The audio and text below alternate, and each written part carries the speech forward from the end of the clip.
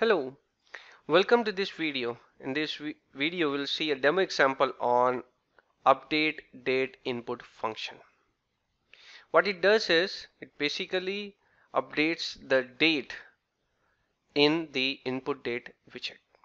So if we see this example, we have got a input date widget which shows 6th of May as the date. And if I click on this button, it will move the current date which is showing as 6th May by 7 days. And now you can see 13th May.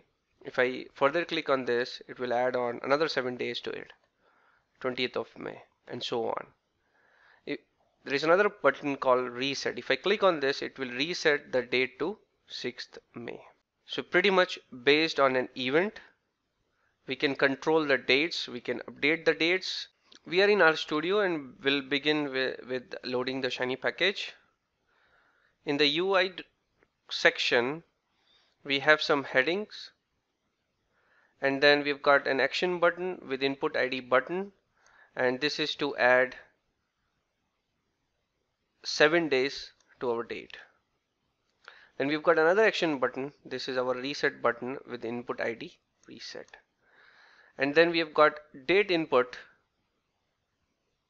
widget with input ID is as inDate, and the value is system.date. So whatever is the current date of the system, that's what is going to show there when the app loads. In the server section, we've got two event handlers. We've got the first observe event. This is for the update button. So it will check on input $button. If that button is clicked, then update the date. We'll use updateDateInput function. The first argument here is going to be session. Then the input date ID, so which is inDate. And what value do we want? We want 7 days to be added to the date which is there in the date input widget. So we'll say input $inDate plus 7. So whatever date is there, it will add 7 to that. We've got the other observer event here, and this is for the reset button. So it looks for any changes. Click on that input $reset. If the button is clicked, then update the date. We use updateDateInput function.